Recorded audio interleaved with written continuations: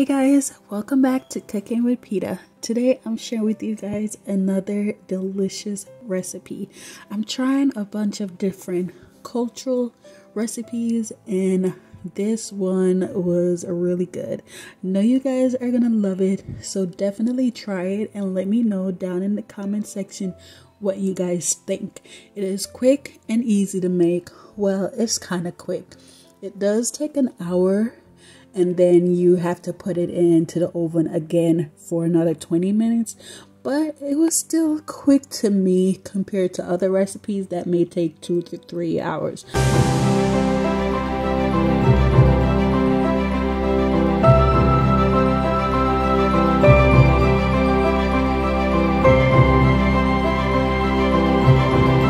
I hope you guys are enjoying all these Cooking with Peta dinner ideas.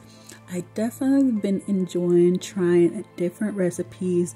Like I said in my other videos, I am tired of eating the same thing over and over, and that's one of the reasons why I love Pinterest so much, because it helps widen your palette because there are so many different recipes.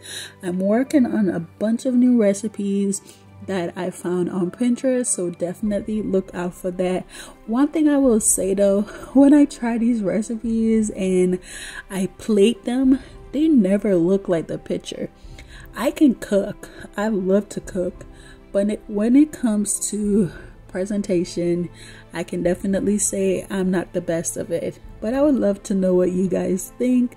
Are you guys good at cooking but bad at presentation?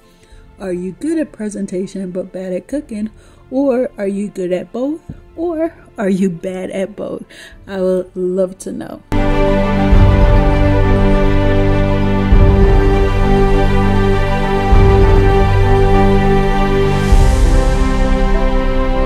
So in this recipe, a lot of the seasoning I used was by the instruction, as well as I did add a few. I'll say this before and I'll say it again. I always like to add my own touch whenever I am creating a dish, because I feel like it's more me than when I follow a recipe.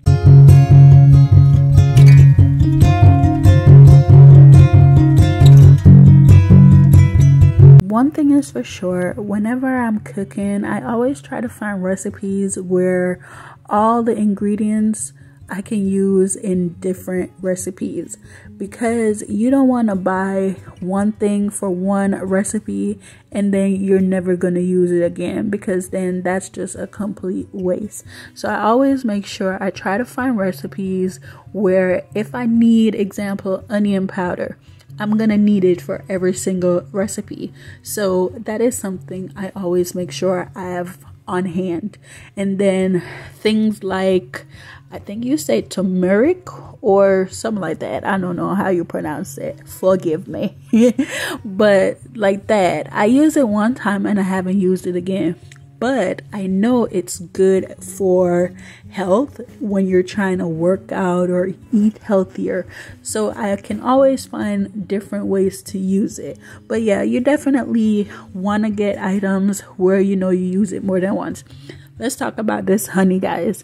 I totally forgot I was making this recipe, and I really thought when I did my grocery shopping, I bought honey. But I did not. So that was the last of the honey. So I was barely able to add much in there. But I used what I could. And then I'm adding this bell pepper mix. When I tell you I love this, I get it from Walmart. I no longer have to buy bell peppers and onions and cut it up, because it's already done for me and I love it. And it only costs like $2, I believe. So that is definitely a steal. And I enjoy using it. So I always like to add it to my recipe, even when the recipe doesn't call for it.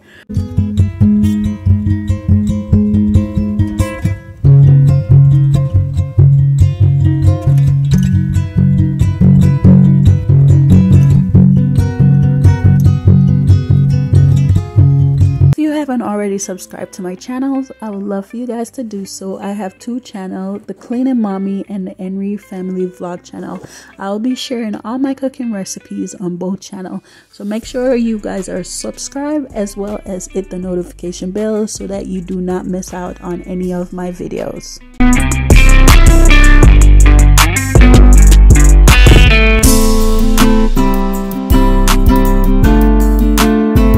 So guys, I hope you guys are enjoying this video.